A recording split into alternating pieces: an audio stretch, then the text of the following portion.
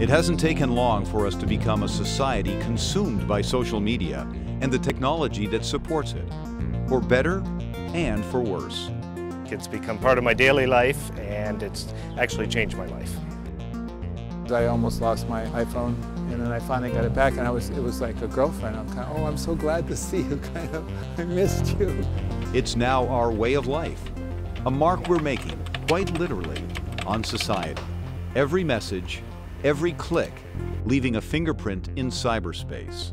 Data is never truly deleted. It's just a state on the disk. So what are the risks and rewards of a life online? And what can we learn from ourselves, a population suddenly exposed?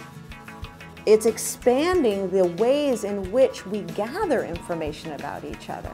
We're simply watching how people behave in an open setting. While the masses are busy blogging and tweeting, chatting and posting, scientists are watching them do it. In the mathematics department at the University of Vermont, Chris Danforth and Peter Dodds are buried in social media, hoping to gain insight into the collective behavior of humans.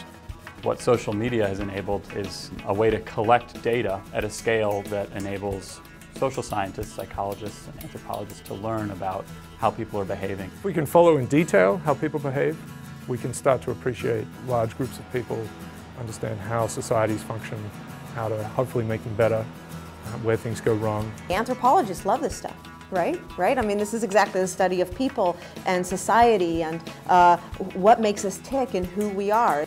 By analyzing online posts, the researchers are able to observe what never before was possible and do it in real time. Conversations that used to take place in an environment where there were no devices to measure how people were behaving, those conversations are now taking place on the internet and on Twitter and on Facebook, and so in some sense we're able to look at what people are doing.